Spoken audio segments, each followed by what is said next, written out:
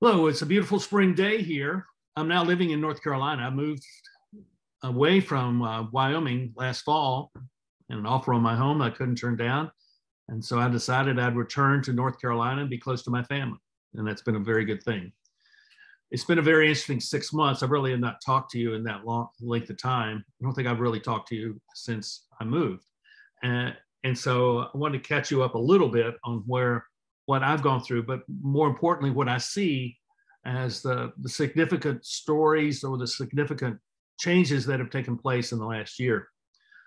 First of all, I am happy to be where I am, and things are good. And I'm writing and continue to work on short books. They've been more difficult to work on because there's been a lot of distractions in moving, a lot of family stuff, and we had 2 weddings and that sort of stuff.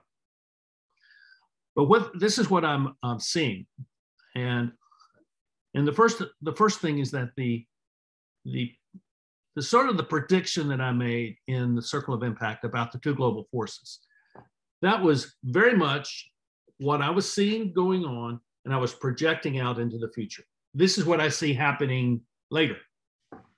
It's happening now. That change of the 2 global forces is happening now. What is the 2 global forces? There's the global force of centralized institution of governance and finance, and there's the global force of decentralized networks of relationships. It's very obvious that the centralized institutions of finance and governance are elevating their game, and they're seeking to gain greater control over the circumstances of the world. And I mean, when you create a vaccine that you want 7.5 billion people to take, that's a major step in seeking to have control over the world. But I'm not sure that that's the real story here. In fact, I think it's just an example of what we've been seeing for at least the last 100 years of how governments want to be to master the control of the circumstances of their nations. And in this case, now it's the world. What is different is that we're now looking at the growth of these networks of relationships. Let me describe how I see this through a story that I was told by a gentleman this past week. This guy lives here in the US, and there's a group of them who formed this organization to support local and national organizations in other countries in the world who are dealing with the situation related to orphans, children who are vulnerable, who are no longer in their homes or should be taken from their homes because their families are very toxic and dangerous for them, whatever it may be. So there are organizations, national organizations and local organizations around the world that are caring for orphans. And this guy's group services them. They service them by doing training and helping to do strategic planning and supporting leaders and coordinating how the work between countries can be done.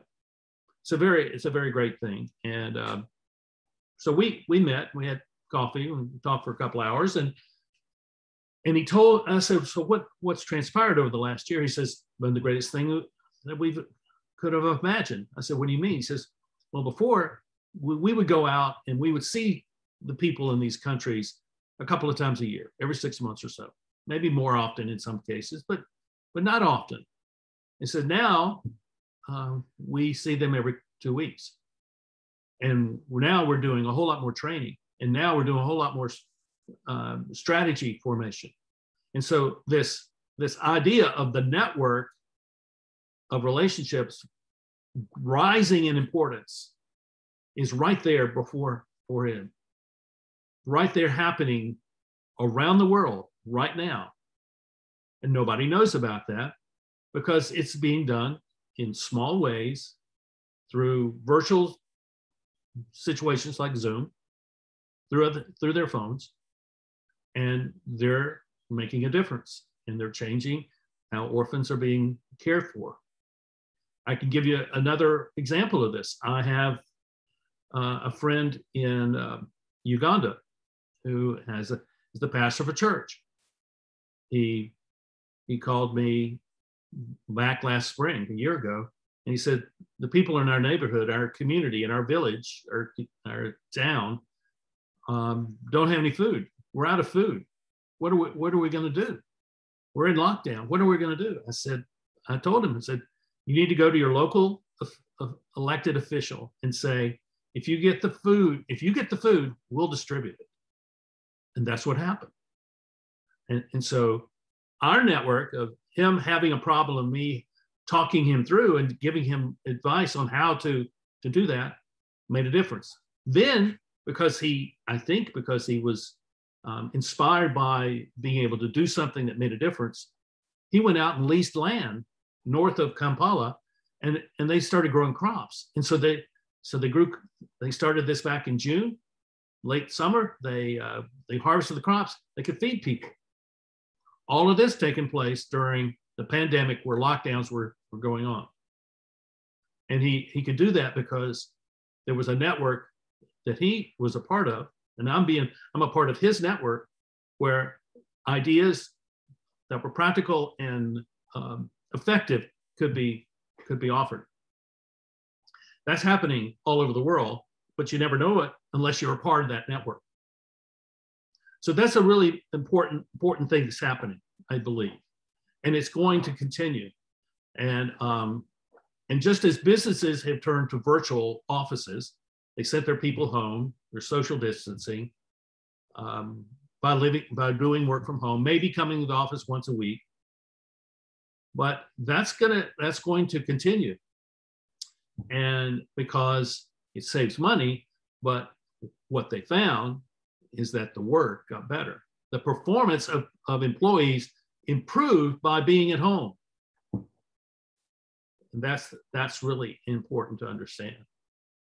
So we're in a very dramatic and accelerating change process right now.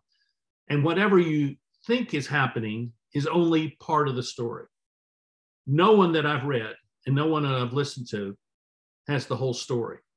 And so you really need to be looking broadly, you need to read widely, and you need to be skeptical of everything you hear. You need to be skeptical of what I'm saying.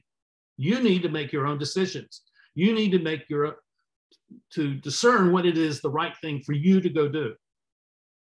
And that really comes back to you having a strong sense of identity, a strong sense of who you are as a person, knowing what your values are, what your purpose is. Otherwise, you're just going to get lost in the madness of the fear-mongering and the paranoia that continues to be visited upon us around the world.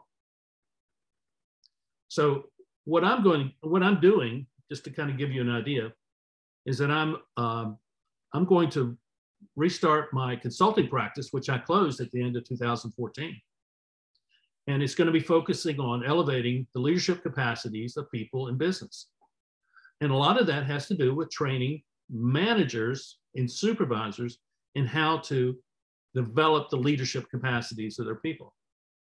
And once that happens, what we see from that is we see all these, what some might call small problems, but they're not small problems to the person who is immediately affected by it. It's a big problem, but those are localized problems. And where you can get people who are local in the business or in the community to solve the problems that they are immediately responsible for, so that it doesn't get passed up to the senior vice president's level.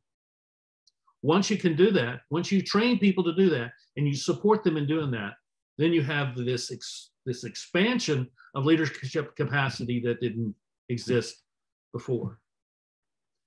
A lot of things go into that. And if you've read Circle of Impact, those ideas in there are a major part of it. But there's some more that I've come to see because of the stories and the problems you've shared with me and the questions you've asked of me. And so we have a lot of work to do, and I'm excited about it.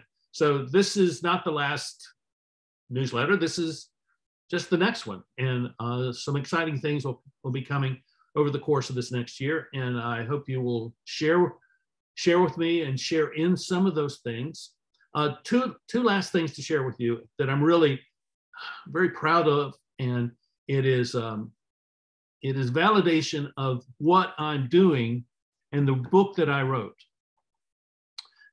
Sometime this summer, later this summer, a revised edition of the Circle of Impact will be published in Nairobi, Kenya. This book will be called Circle of Impact Africa. All the stories and case studies that are in the book now are being taken out and being rewritten for an African audience. And we will be including also African proverbs throughout the book. I'm very excited about it. It's just going to be a tremendous help to so many people throughout Africa. So if you have friends in Africa, let me know about them. Connect me up with them, because what we would like to do is do a pre-sale order function so that we know how many books we're going to publish, and then we can send them out and distribute them across the continent. Think about that. Circle of Impact in all 54 countries of Africa. And that is big time.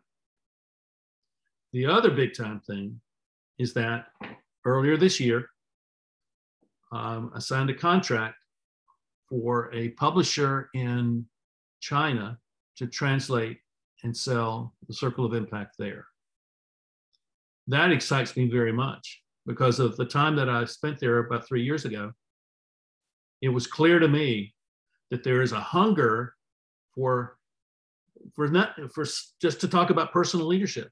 People have this desire. I mean, regardless of what the government thinks, people are people. They have a desire for their lives to matter. I don't care if you're from China or from Bangladesh or from Germany or from Chile or from Minnesota. I don't care where you're from. You're a human being, and human beings inherently are making decisions about what matters in their lives. Circle of Impact is suited for that. So I'm excited. Circle of Impact Africa, Circle of Impact China. It's going to be an exciting year.